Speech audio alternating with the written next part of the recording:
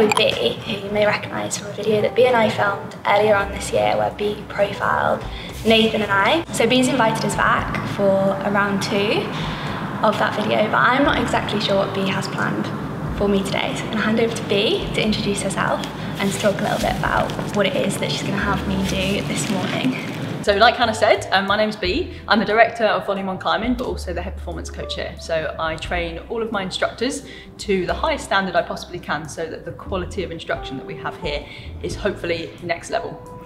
So what I noticed in profiling Hannah recently was some inefficient movement patterns that could be improved to help her reach her potential. So how I see this is there was an imbalance between her relative strength and fitness, which was actually exceptionally high in comparison to the grade that she's actually managed to achieve so far, especially on a rope.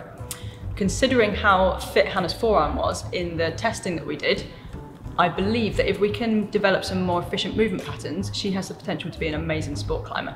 So today I'm going to introduce Hannah to my technique board and a couple of the theories that I train all my staff in, and we try and teach everybody at Volume 1 how to do to help them get the most out of climbing. Basically, since I've been climbing, for as long as I've been climbing, I've mostly bouldered.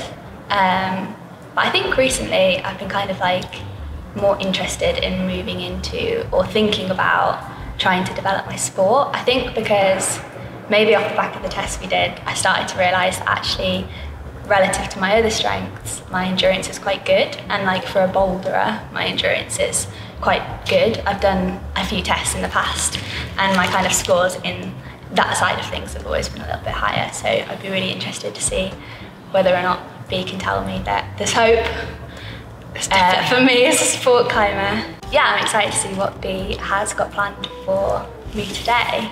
We're actually going to start somewhere a little unusual for a climbing wall. I'm going to take you up to our new gym and we're going to start firing up some muscle groups that are going to really help you to get the muscles firing that I need in order to achieve these different techniques that we're going to go through.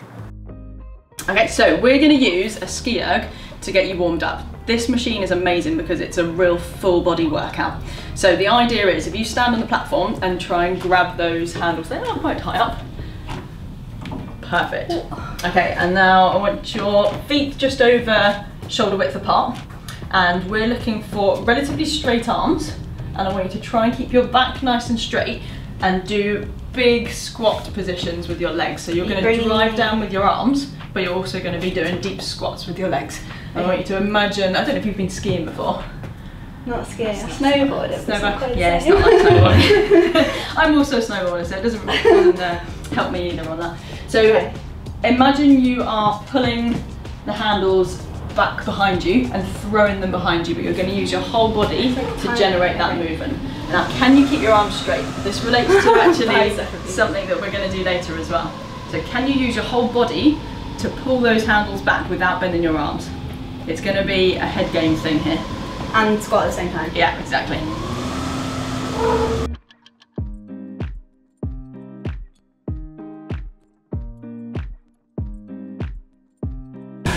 Brilliant. How does that feel? Yeah, novel. It's like different. It's interesting, isn't it? It's a coordination thing, but it's also, it warms up every muscle in your body. It's actually a good way to get you fired up for climbing. Amazing. So, thinking about what you learnt on there with how we use every muscle in our body to generate force and not just our biceps, we're going to relate that to what we do downstairs. Okay. But I'm going to do just 2 more glute waking up exercises as well, because we're going to do a lot of hip lifting when we're on the wall too. I would like you to lay on your back, and we're just going to do a couple of back bridge exercises. So pushing first of all through your heels, I want you to try and do a little bit of a pelvic tilt. So you're going to tilt your hips and try and engage your deep quad. Lovely. Now can you continue that lift up through your hips? So imagine I'm pulling your belly button up with a piece of string. Brilliant. Now from there, can you stabilise enough on one foot to lift one leg out in front of you? You might have to slightly shimmy your foot. Brilliant. So what I'm looking for here is, can you keep your hips nice and level? So if you imagine there is a spirit level on your hips, lovely. And relax down. Cool. So I want you to remember that feeling, and we're going to go down to the technique board and put that into practice. Okay. So we're going to have a look at the same test that we did before we even started any of your profiling stuff. So initially I was looking at, if I give you a challenge on this circuit board and ask you to just climb around it, using the terminology, your path of least resistance, what do you choose to climb and how do you naturally move? We're going to do that again now, I know we haven't done any work together since our last one, so I'm not expecting miracles from the few tips I gave you last time, but we're going to look at, are you using bicep abuse? Yeah. Are you placing your feet accurately? And what is your default movement pattern? This is good, this is already better than the last time I got you doing. You did say you've been aware of it. Well, whenever I circuit board now, I'm like, I think about my arms a lot more. That's awesome. The key is that awareness. Like, even if you have that thing in your mind that says, am I over pulling? Fun, cool, rest on there. How does that feel? Yeah. How do your arms feel? Is there any pump? Do you feel like there was any bicep abuse there, or are you quite relaxed? I feel like there was, but I feel fairly relaxed. Really relaxed. Cool. So, in terms of your choice of like the order in which you're moving, it's loads better now. So we talked a little bit about feet, hips, hands, and how you set your base before you move your hips and your hands over it. Yeah. And you're starting to do that really nicely. So something that you can even do low down on the wall here as part of an advanced warm-up is practice the bucket theory whilst your feet are still on the ground. But you can also practice setting your base up. Right. So I do this with a lot of my clients as part of their warm-up, get them to just swing around, warming up the hips, and just practicing setting the feet first. And you'll soon realise if you're on the floor, if you're doing this and leaving your base behind, it feels really awkward. So it's a really nice warm-up drill. Set the base, so it's feet, hips, hands. Feet, hips, hands. Sure. Yeah, I quite often find that I will get a bit ahead of myself with my arms and then have to do quite a load of awkward foot swap to bring my feet up to speed. So that's what we're going to talk about a lot more today, and that's what I noted on that, on the story that you put out about the white. I tried it with my theory. It is a really hard move. Like, I totally agree that it's absolutely nails to hold, and the only way that I managed to do the move was setting my base so far underneath me that when I came into the match, I could fall straight into the left hand.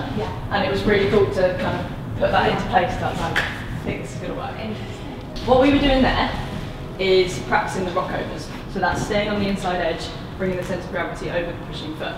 As we start moving onto steeper ground, it's obviously a lot more efficient to start twisting and getting the hips in close to the wall. Especially for people who struggle with the kind of open froggy leg position, to get the centre of gravity close, it's quite challenging. So getting that twist just allows us to get the body a lot closer. Really nice example of this on here is if I was reaching to that purple one and I went for my default method of rocking over, it's quite a powerful move. So if I do the same, exactly the same idea, but I drop the hip in, it then becomes an effortless twist. So that's what this lovely pyramid or upside down volume, as I now like to call it, because it actually, check this out, I realised this at 5 o'clock this morning. It's just my logo upside down. So, using this base theory, I want you to try and do some drop knees, placing your feet in the kind of optimal, stable pyramid position, either side of the hand.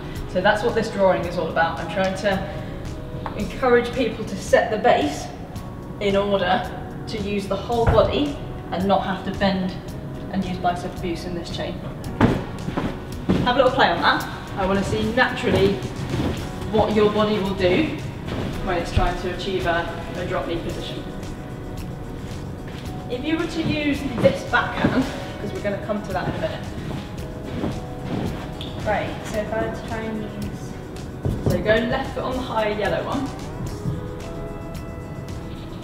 Cool, so what's the natural default here? Yeah. That's totally normal, and this is not unusual by any means, but I want you to see what would you have to do with your body in order to keep that pivoting arm straight. There's quite a few different pieces of this puzzle, but I want you to see what you can problem solve. Oh gosh. Keep the left hand on. Get back into your same drop knee position, but think about what we did on the ground earlier and see what happens if you engage through the shoulder here, but keep the arm straight, and then lift through your glutes in the way that we did in that bridge earlier. You've got to really to push in. Yeah. Lovely. So it goes from being isolating a small muscle group to keeping this straight as a lever and using all the big muscles in your body to lift you up and pivot around that arm. Sure, because I'm definitely thinking get into position, crank the arm, and then reach. Which is really commonly needed in climbing, especially for shorter climbers, because quite often we do need to pull that extra little bit to reach through. But my theory is if you learn to climb as efficiently as possible and you drill in movement patterns that aren't wasted energy, then when you do need that last little crank at the end, you're not pulling right from the start of the movement, you're getting as much efficiency through the chain, and then that last little pull might be necessary to reach the hole. But it's quite often not if you set your feet in the right position. This is something that we could spend literally a month. Some of my clients, I work on this for a month with them until they get it dialed, so it's not something I'm expecting you to be able to click together in 5 minutes. But there are 2 key pieces of this puzzle that we haven't looked at yet. The pivoting arm and the steering arm. Now when you took this steering arm off the wall, that's when you started to really struggle to not bend the arm. Because here, you were like, how am I going to generate movement to there? Even if I drop my knee, how am I going to get to that hold? There are 2 little pieces that can help here. This steering hand can help you draw your left hip into the wall, which is then going to take some of the strain off the glutes and help you engage them in that position to then lift up. So what I want you to do is imagine that this is a lever. We can pivot around levers, but when they break, it's very hard to move around them. So this becomes effortless when we're pivoting around on a lever, and it's going to help you steer the hip in to then engage through the glutes and do what we were doing on the ground earlier. Give it another go and be aware of what that left hand is doing.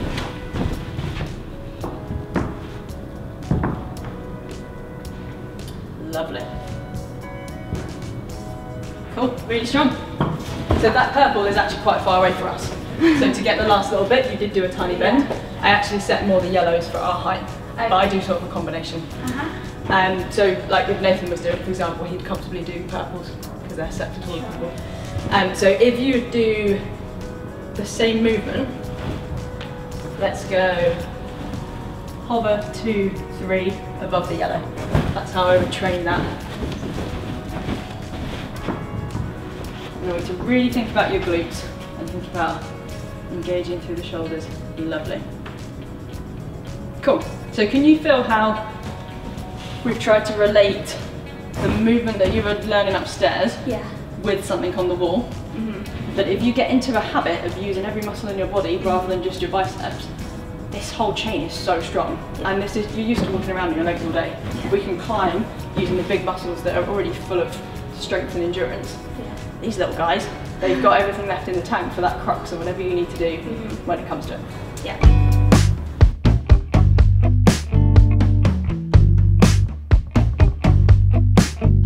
So one of the really important things when you're learning to practice these drills, I didn't actually have to go through it much with you because your footwork's already really good, but a key area that people miss is the ability to pivot from the inside edge to the outside edge while they're dropping.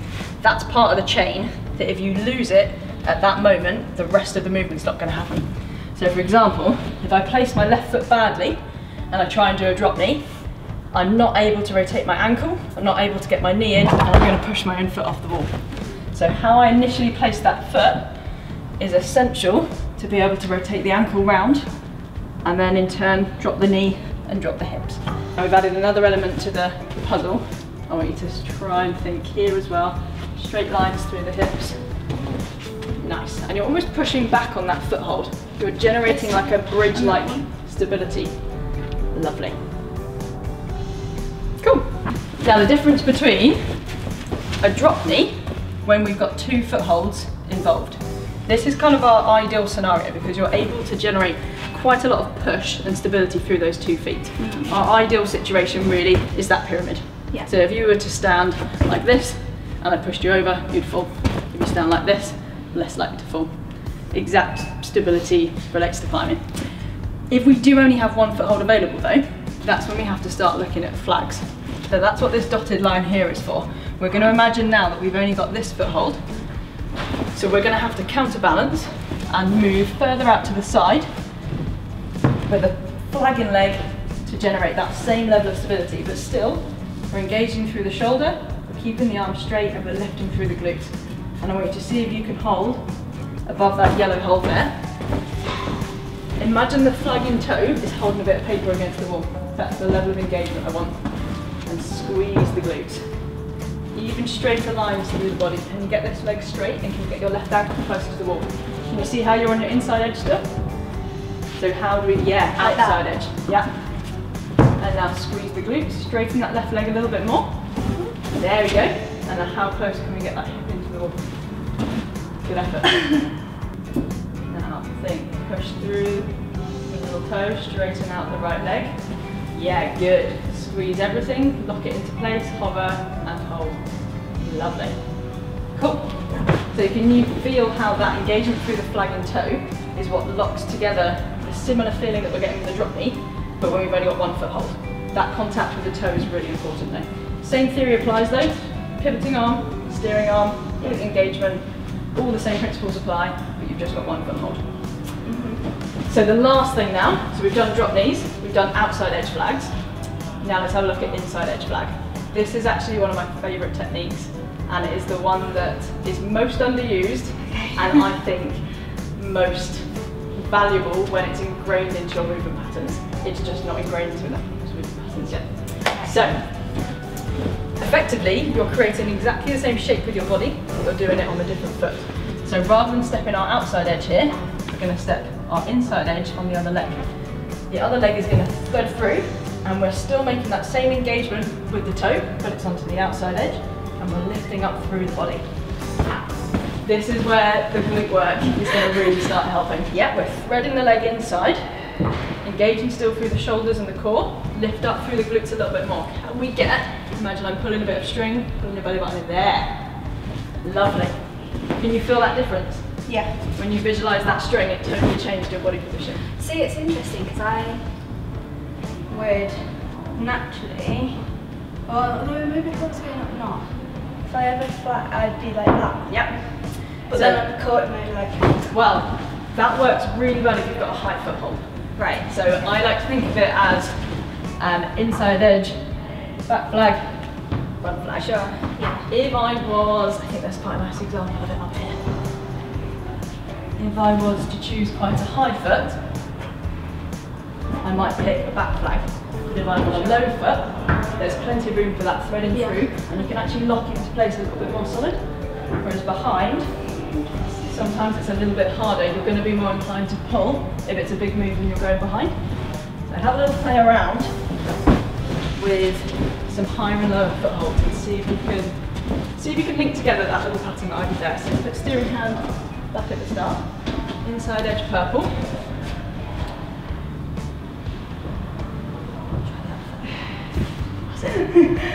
It's just because it's not an ingrained movement pattern. This is totally what everyone does. Let's go yellow. And now can we go high left foot, yellow or purple, and then back flag there. Back flag underneath. Yep. So now the desire to pull with the left arm to reach the next hold is quite high, yeah? Whereas if you were to pick a lower foothold, and now inside edge, flag. Yeah, then you kind of come to it. Yeah, so step it through, engage the glutes, and then suddenly the hold appears. Okay. Now see if you can do that another move. What happens if you get your right inside edge of the purple all the way up there? So there's your ingrained movement pattern of outside edge. So can we tell the brain, no, I want to be on my inside edge? See what happens. Any amount of footwork is totally fine. So use any feet you like to do the foot swaps. Okay, cool. So now, can we drive through the glutes now? This is a hard move because that foot's quite far out to the side. So you might find it easier to go on the yellow or the purple. Yeah. Now lift through the hips, squeeze the bum. Cool. Can you feel it lock into place when you get the sweet spot? The glutes can lock. Look at that right arm. It's a tiny, yeah, just a tiny bit of bicep juice that didn't need to happen. But that's totally normal and habitual. When it comes to linking them together, it's the difference in my mind between quite a complicated twisty dance and a very simple dance. I'm going to make a fool out of myself now. If I'm doing an inside edge linked together dance, it's going to look like this. It's a really simple movement pattern. If I'm doing an outside edge linked together dance, it looks like this. So the difference in the complexity of the move, and if you've got tight hips, people who have got less mobility, that's really challenging. So if you look at the difference, if I do a link together of outside edge flags, it's quite challenging on my hips. Sure. It's still very efficient and effective, but for some people, that's going to be harder than a very simple dance where I'm keeping actually quite front on and away. And for me, that, because I've practiced it quite a lot, is a lot more effortless than really having to twist through and do outside edges. See if you can give that a go. See how many moves you can link together on inside edge flags. It's a proper reprogramming, isn't it? Blows people's minds every time. Lovely. And then step the left foot straight up and drive through. Look at the left arm. Good. Step the right foot up and drive straight through. Easy through the glutes. Dipping close. Lovely.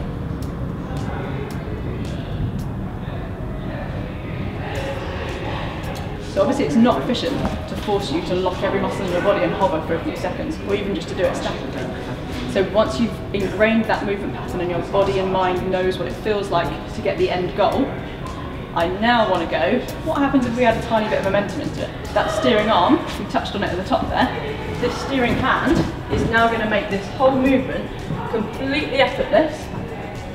And I'm going to drive up with the right hand and almost swing my hips and make this as easy as I possibly can. That's kind of the final piece of the puzzle. Not everybody is ready to add that in because they'll just start naturally bending because it's just one step too far. Let's see what happens if we add a bit of momentum in, if you can really use that pivoting arm to generate that. I was doing drop knees there, so let's go back to drop knees. Come on, Alex.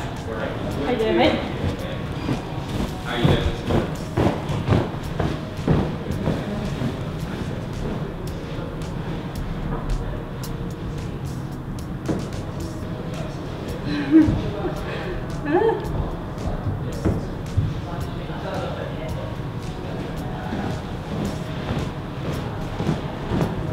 So set that pyramid base, use the left arm to swing your left hip up towards the hole.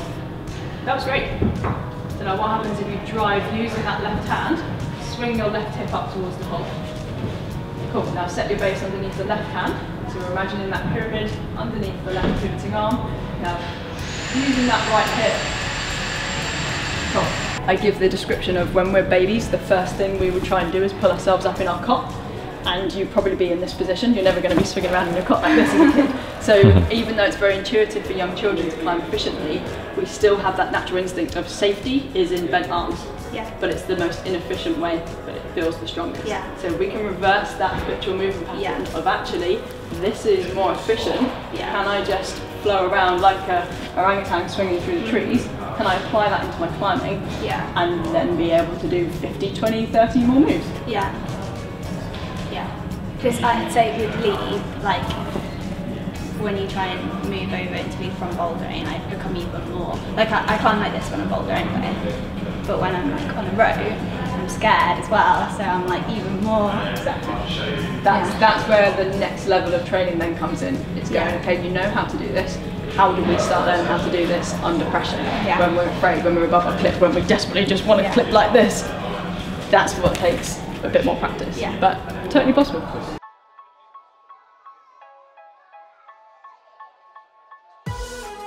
So thank you very much for watching. I'm going to leave B's social links in the description of this video.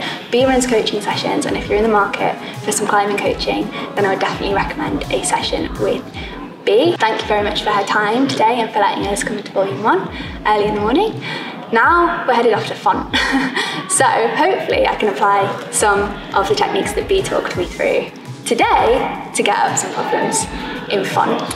And I'll see you in the next video.